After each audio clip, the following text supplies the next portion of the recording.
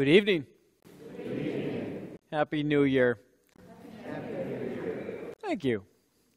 It is an opportunity that we have as we stand on the verge of 2021 that we look back at what 2020 is, not in a way that says, boy, I wish, or boy, what happened, but in a way that reminds us that we are worshiping our God for what we have in 2020 and what we are looking forward to in 2021.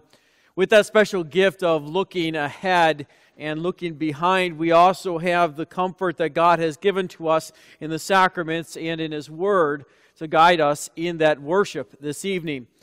Our order of service will be common service. We'll have communion as well, basically page 15 and following with a few minor adjustments.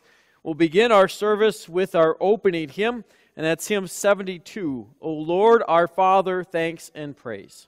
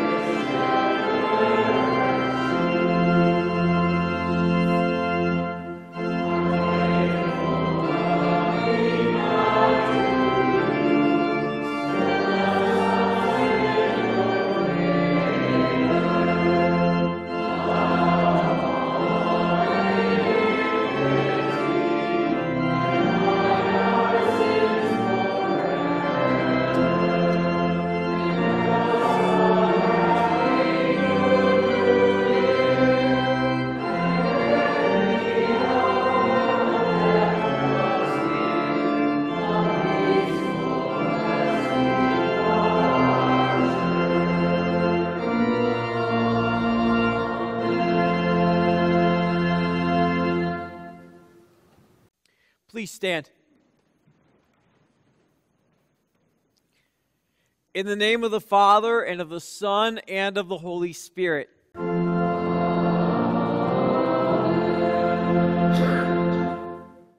Beloved in the Lord, let us draw near with a true heart and confess our sins to God our Father, asking Him in the name of our Lord Jesus Christ to forgive us.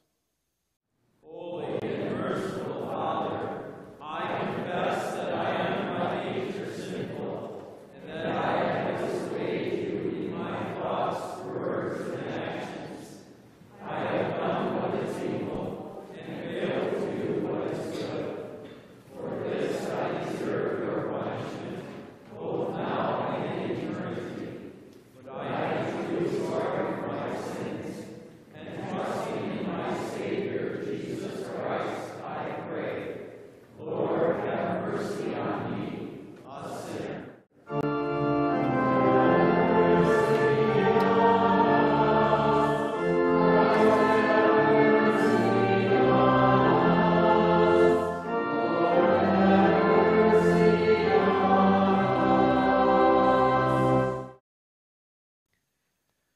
God, our Heavenly Father, has been merciful to us and has given His only Son to be the atoning sacrifice for our sins. Therefore, as a called servant of Christ and by His authority, I forgive you all your sins in the name of the Father, and of the Son, and of the Holy Spirit. Amen. The Lord be with you. And also with you. Let us pray.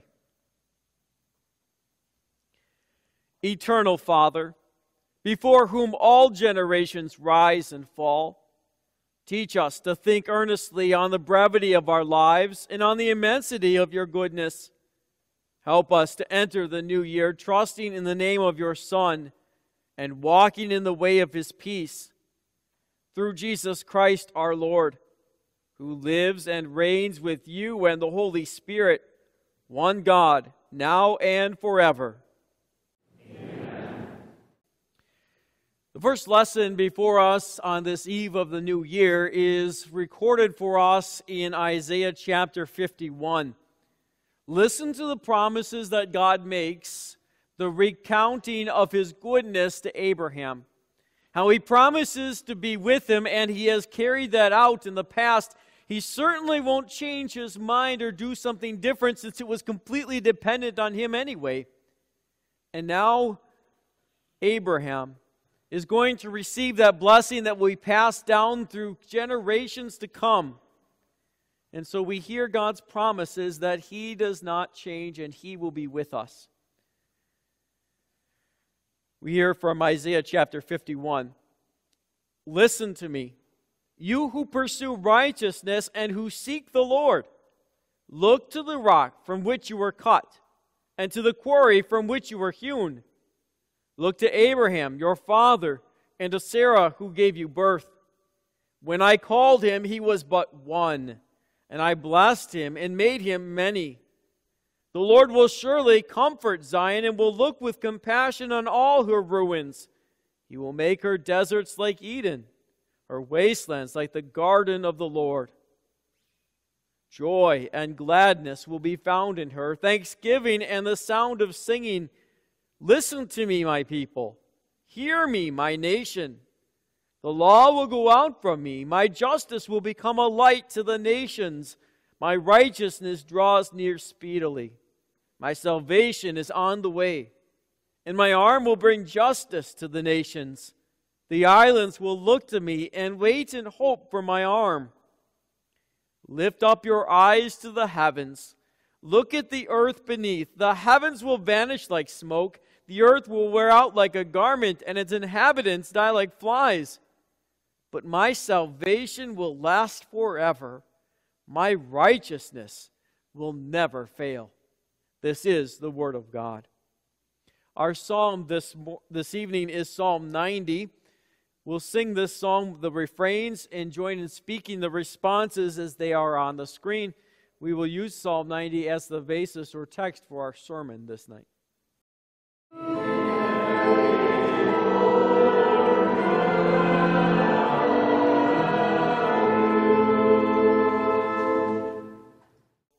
You have been our dwelling place throughout all generations.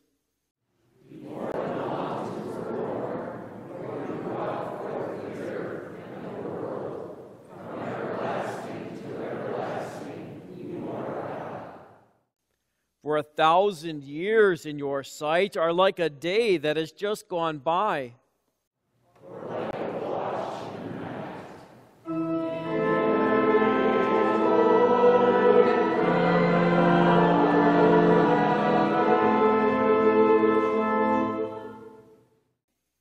Set our iniquities before you, our secret sins in the light of your presence.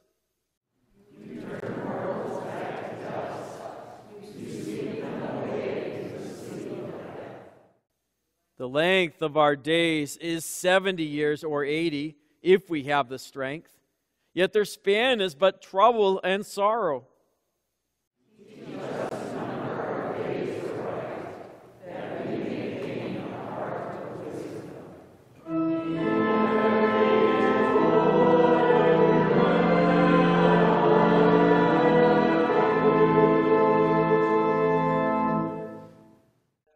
us in the morning with your unfailing love.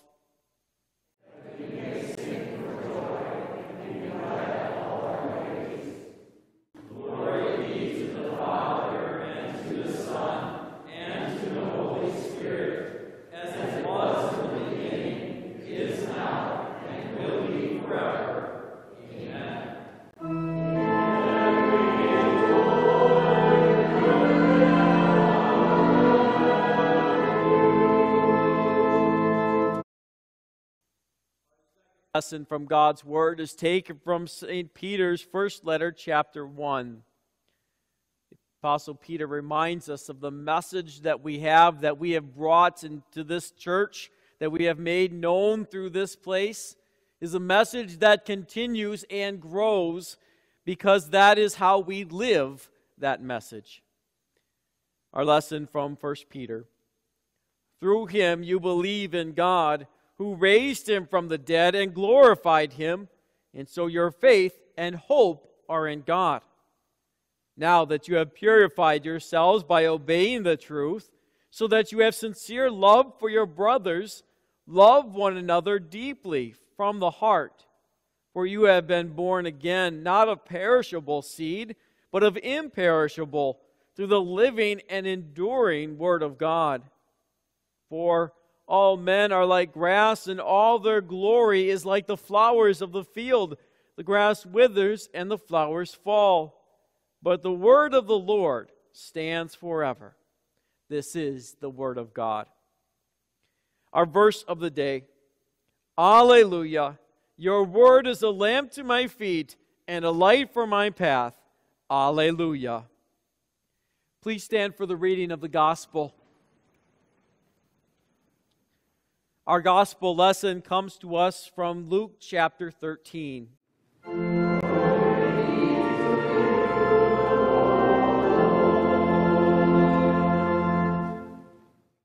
Listen to how it is that Jesus describes what he is taking care of and what he is doing in this present age. Then he, that is Jesus, told this parable. The man who had a fig tree planted in his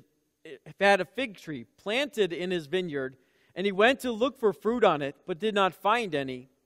So he said to the man who took care of the vineyard, "For 3 years now I have been coming to look for fruit on this fig tree, and haven't found any. Cut it down. Why should it use up the soil?" "Sir," the man replied, "leave it alone for 1 more year, and I'll dig around it and fertilize it. If it bears fruit next year, fine. If not, then cut it down."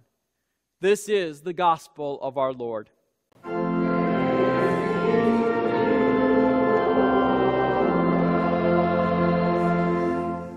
Let us now make confession of our faith, and we'll use the words of the Nicene Creed. We believe in one God, the Father, the Almighty, maker of heaven and earth, of all that is seen and unseen. We believe in one Lord Jesus Christ, the only Son of God, eternally begotten of the Father, God from God, light from light, true God from true God, begotten, not made, of one being with the Father. Through him all things were made.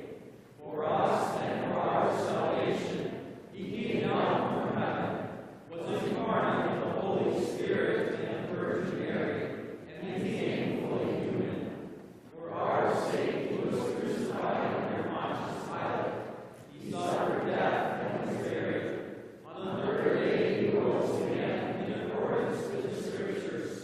He ascended into heaven and is seated at the right hand of the Father. He will come again in glory to judge the living and the dead, and his kingdom will have no end. We believe in the Holy Spirit, the Lord, giver of life, who proceeds from the Father and the Son, who in unity with the Father and the Son is worshipped and glorified, who has spoken to the prophets. We believe in one holy Christian apostolic church. We acknowledge one baptism for the forgiveness of sins. We look for the resurrection of the dead and the life of the world to come. Amen. You may be seated.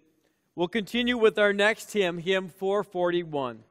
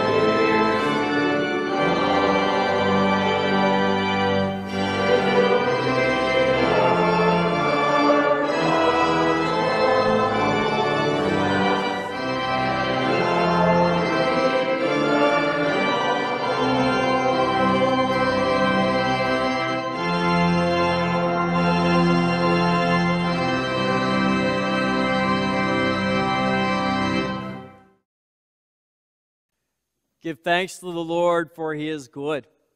His love endures forever. Dear brothers and sisters in Christ, made it, right? Just a few more hours anyway, and it's going to be 2021. It's going to be so good to take that 2020 calendar and say, oof, done with that. Now, what are you going to do with 2021? How did your 2020 look? Maybe you've gone through some challenging health issues, or maybe you've felt the pinch of what goes on in our economy when things are shut down. Maybe you've had challenging issues at home or different things with school and such. There are lots of things that we would love to say, well, I can't get far enough away from 2021. Well, I mean, we carry these around, right? It feels so good to have my arm out of a sling. But is that really what made 2020 its lasting value? What are you looking forward to in 2021? What's going to make 2021 any different? And as you start to look at what 2021 brings, how good are you at figuring out what it's going to be? Maybe the lasting value of 2020 is that it's pretty clear we don't have control and can't see that far ahead of what's going to happen in the year to come. Yeah, we would like to have a lot of plans and ideas and things ready for the coming year, but how do we know? How can we be sure? Sometimes that gives us a kind of unique perspective as Christians because we have to turn to something. The world around us turns to all kinds of things to make 2020 its last year, going back in 2021 and all the things that we wish we can do. But as Christians, we understand that 2021 is completely in God's hands. In fact, "O God, our help in ages past," we just sang, didn't we? Are we thinking of those words or thinking of the hymn as it went through our minds and through our voices as just a pious attitude or a hopeful thoughts? Are there perhaps just maybe that thing that we say, well, it's got to be better than last year?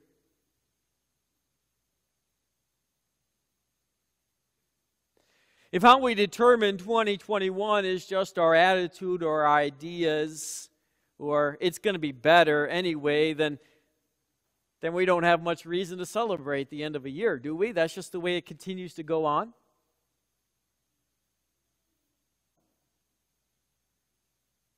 I want you to picture for yourself Moses.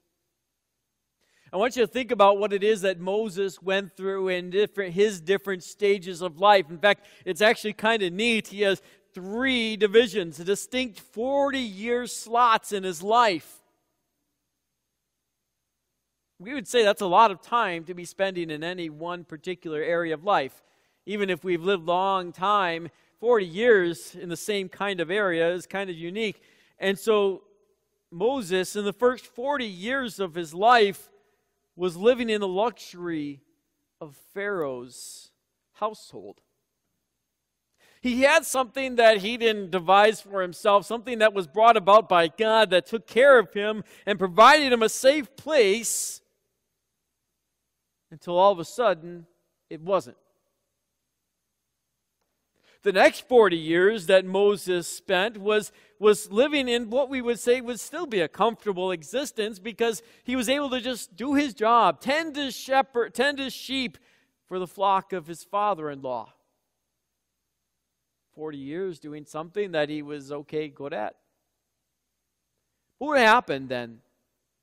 Did those 40 years in Pharaoh's household and those 40 years taking care of sheep, did that define the next 40 years at all?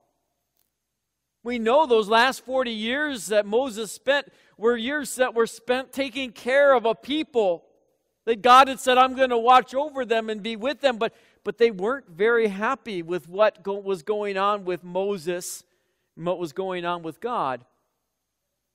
And yet God chose Moses in the next 40 years, 80 to 120, to lead his people through the desert, up in mountains, with all kinds of enemies.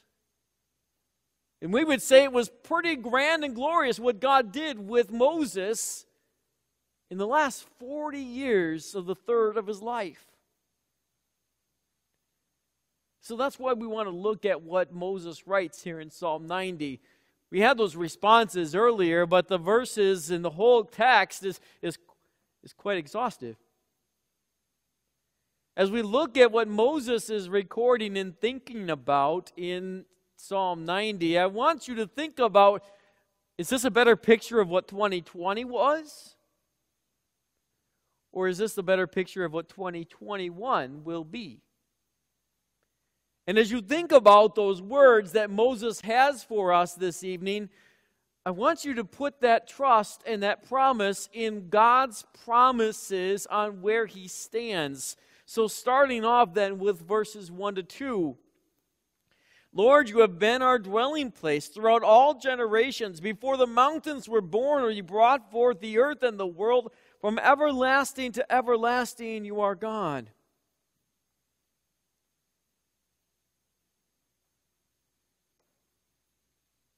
It's interesting that Moses starts off with that section, isn't it? He could have recounted the times that the Israelites were complaining, the times the Israelites were even rebelling, and the times that God brought His judgment, or the place that He was, and all the places that He'd been, or maybe he could have been thinking about His first 40 years, or even the second 40 years. But he starts out saying, Lord, you've been in control of all these generations. You see, God is not restricted to some kind of little sample of what we get in our lifetimes. As the psalmist says, 70 or 80 years if we have the strength. Not too many of us have much more than that, but those that do can say, well, I didn't have control. Whether I get 50 or whether I get 100 is still in God's hands. And that's what Moses draws to our attention. He's been our dwelling place even before we were on this earth. We need these reminders that God is the one who's still in control. And God does do that from time to time, doesn't He? 2020 is a perfect example, a reminder that our health is not completely within our own care. Even if we put our trust in medicine and scientists, they still can't catch everything. We don't have to go that far back in the last 20 years to think about all the different ways that God has demonstrated that we are not in control of even what happened in 9/11 or hurricanes. Or fires, or shootings. Does God not give us this reminder again and again that we are not in control? And so with verses 1 and 2, we have to acknowledge that we are serving a God who has been around longer than we have. Who has a plan that He has worked out since the beginning of time, not so that we can have this nice, easy life, or that we can make sure that this payment's made, or we have this much time in our life where we get to enjoy these good things, but God, who has have it all under control, has picked out you, picked out me. And even as He brings us together as a congregation, this is not happenstance. This isn't 2020 was a dud. Let's move on to 2021. From everlasting to everlasting, you are God, and that is where we stand. And Moses uses that to actually set some pretty harsh terms for us. Some things that we don't often like to remember or think about, as he spells out in verses 3 to 11. You turn men back to dust, saying, return to dust, O sons of men. For 1,000 years in your sight are like a day that has just gone by, or like a watch in the night. You sweep men away in the sleep of death. They are like the new grass of the morning. Though in the morning it springs up new, by evening it is dry and withered. Before we start to think of ourselves as the most important people or things on this earth, remember who it is that we are standing before. That is God Himself.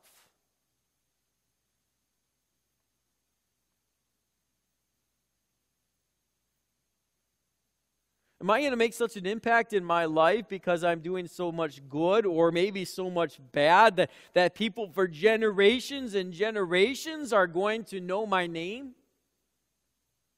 Even that doesn't compare to 1,000 years, does it? The God who created everything has now chosen this moment and this time to remind us that we are the created ones, not the Creator. So as Moses thinks about all the ways that God shows His power and shows His control, he says, "We are consumed by your anger and terrified by your indignation. You have set our iniquities before you, our secret sins, in the light of your presence." And there it is. There is the real way we approach and stand before our God. Not with all my I hope to do's or my good deeds of the past 2020. Not the life that I've built up that looks fairly good compared to others, but all the things that I do that I know God hates. All the things that make me look like a miserable human being. Sometimes things that even my own family does not even know.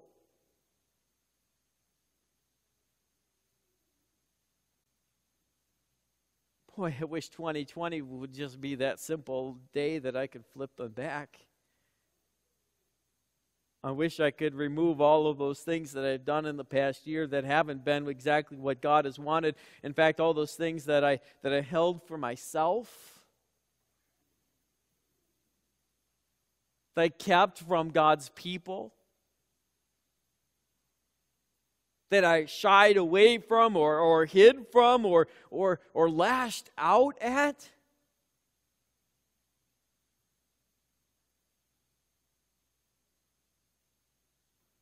That's what God sees. This doesn't make 2021 look any better, does it?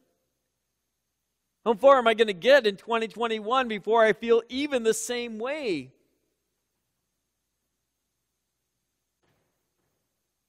God doesn't say that He just, looks the other way as we sin. He says, I see exactly what you're doing. And when we face 2021 with an idea that we've got things in control or that we're going to do better in 2021 than we did in the past or that I'm at least better than somebody else, then we better look again at those verses. They don't carry any weight with the God, the Creator of the universe, do they?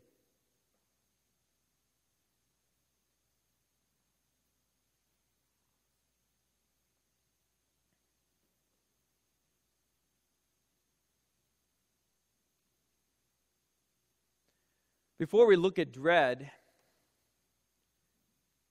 at 2021 and start to consider maybe perhaps it's not going to be any better than 2020 or whatever it's going to be,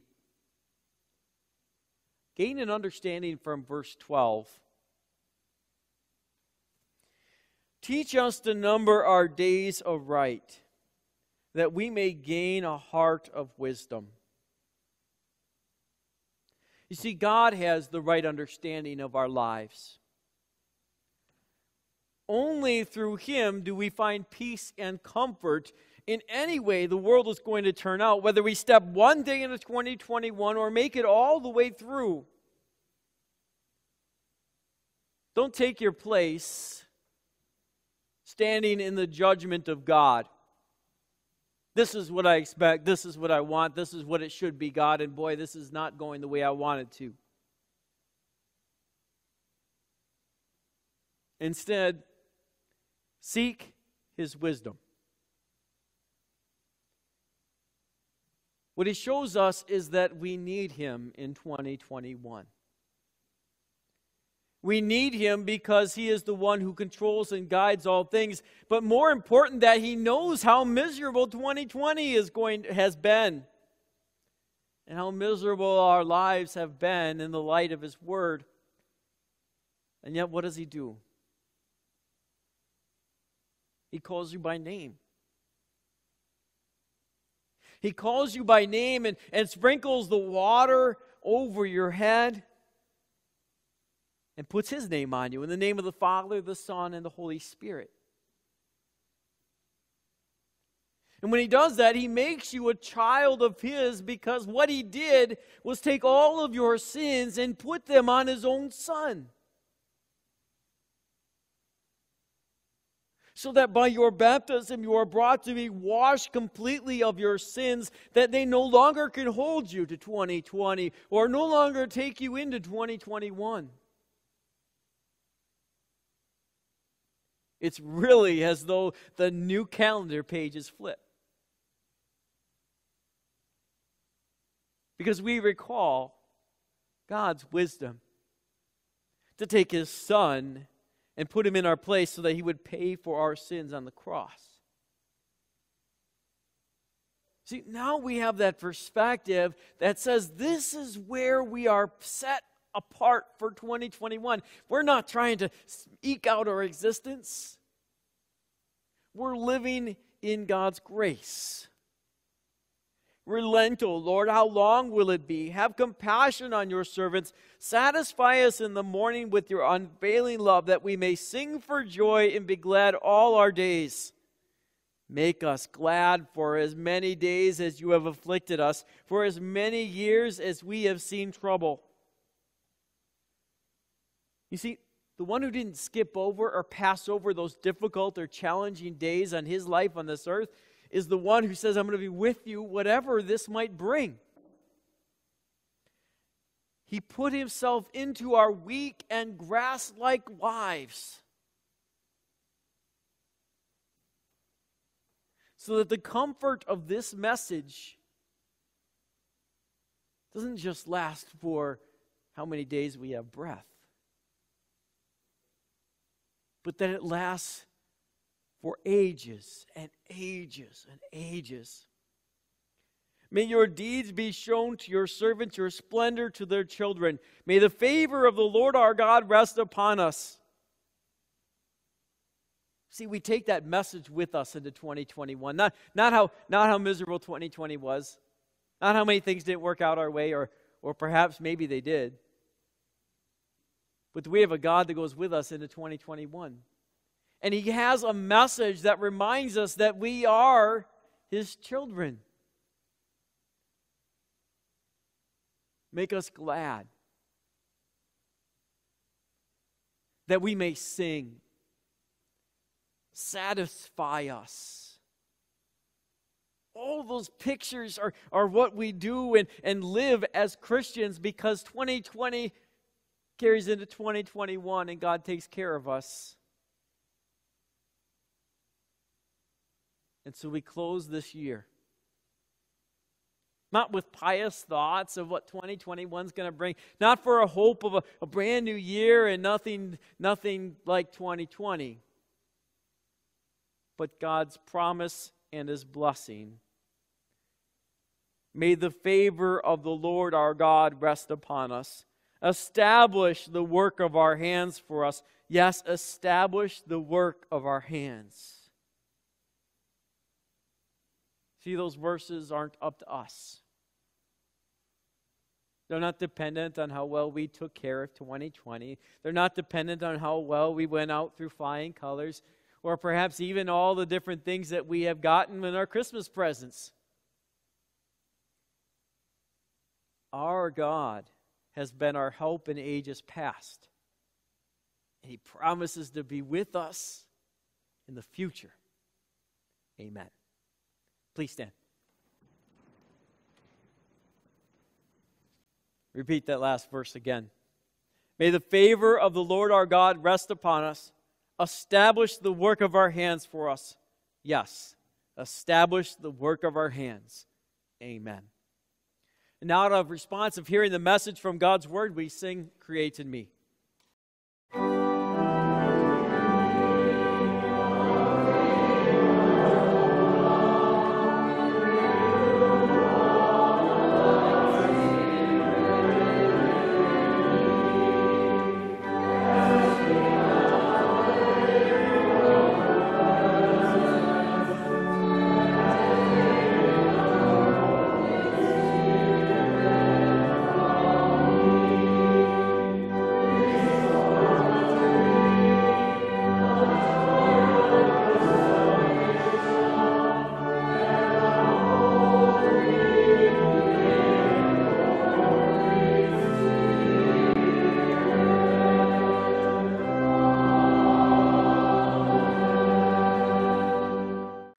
We now go to our Lord in prayer. I will exalt you, my God the King. I will praise your name forever and ever.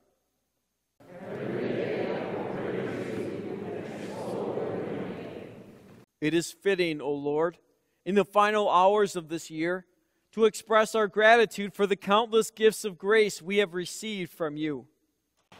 You have been faithful to your promises and loving toward all you have made. You clothe your creation with beauty. You feed even the birds and tell us that we are much more valuable than they. You know what we need, and you give us all good things. Clothing and food, safety and health, possessions and money, even life itself. All these come to us from your generous hand. We thank you for these blessings, and ask you to continue to grant us. We thank you especially for your word and holy supper, which strengthen our faith, shield us from temptation, and equip us for service.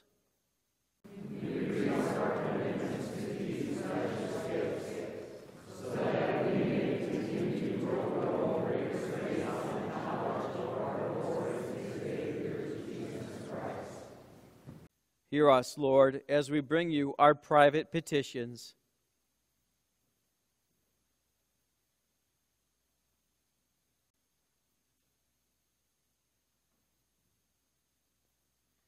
Almighty and eternal God, you have been gracious and compassionate, slow to anger and rich in love. As you led your people Israel with a pillar of cloud by day and a pillar of fire by night, so lead us by the light of your word, that we may live our lives to your glory and be prepared to die in your peace. We ask these things in the name of Jesus. In his name we began this year. In his name we bring it to a close. Amen. And now, Lord, hear us as we pray boldly and confidently as Jesus has taught us. Our Father in heaven, hallowed be your name. Your kingdom come, your will be done on earth as in heaven. Give us today our daily bread. Forgive us our sins as we forgive those who sin against us. Lead us not into temptation, but deliver us from evil. For the kingdom, the power, and the glory are yours, now and forever. Amen. The Lord be with you.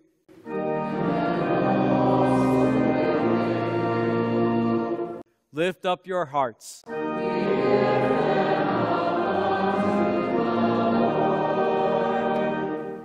Let us give thanks to the Lord our God.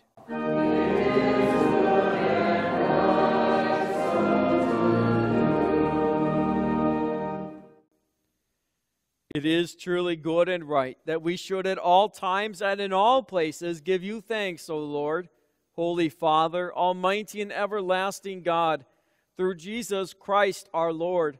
For in the wonder and mystery of his birth you have opened our eyes to the glory of your grace and renewed in our hearts the fervor of your love. Therefore, with all the saints on earth and hosts of heaven, we praise your holy name and join their glorious song.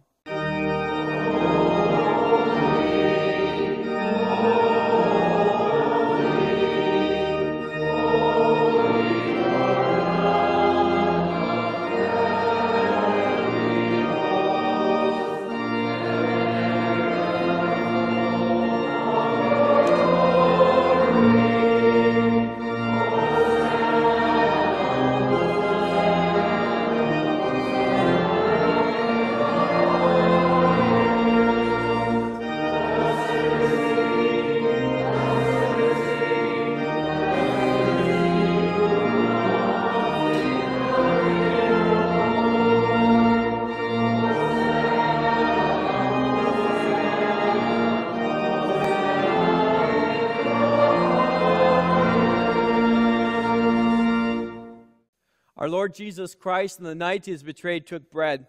When he gave thanks, he broke it and gave it to his disciples, saying, "Take and eat. This is my body which is given for you. Do this in remembrance of me. Then he took the cup, gave thanks, and gave it to them, saying, Drink from it, all of you. This is my blood of the new covenant, which is poured out for you for the forgiveness of sins. Do this whenever you drink it in remembrance of me. The peace of the Lord be with you always.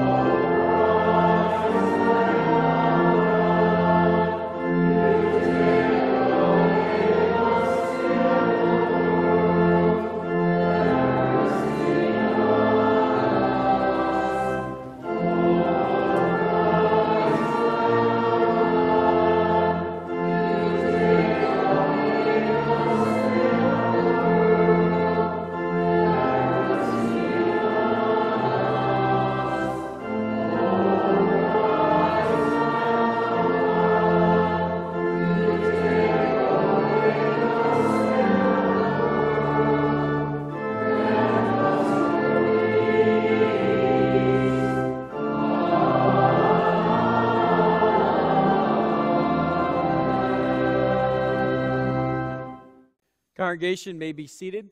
We'll practice, as we have been, continuous flow for distribution. Lord's Supper is prepared.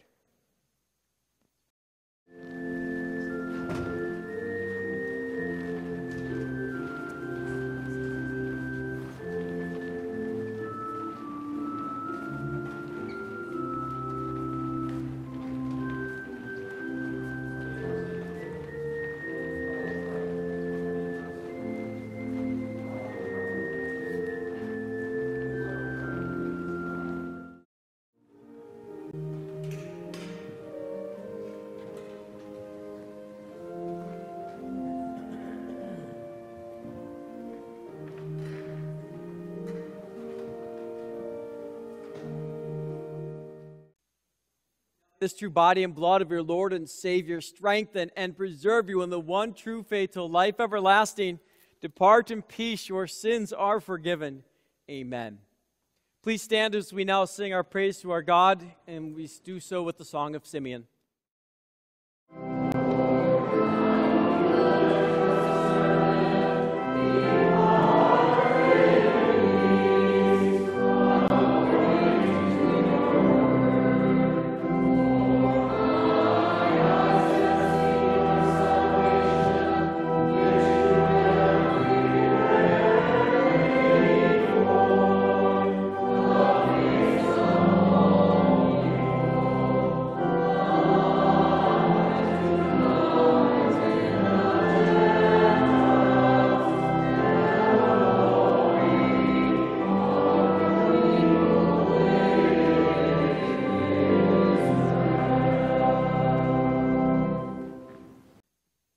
Oh, give thanks to the Lord, for he is good.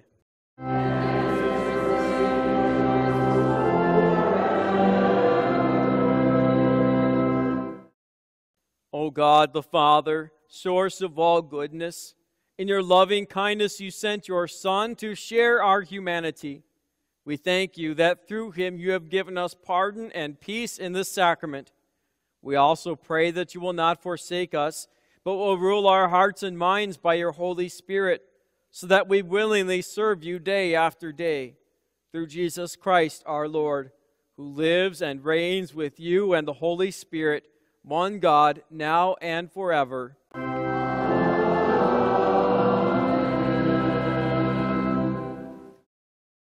The Lord bless you and keep you. The Lord make his face shine on you and be gracious to you. The Lord look on you with favor and give you peace.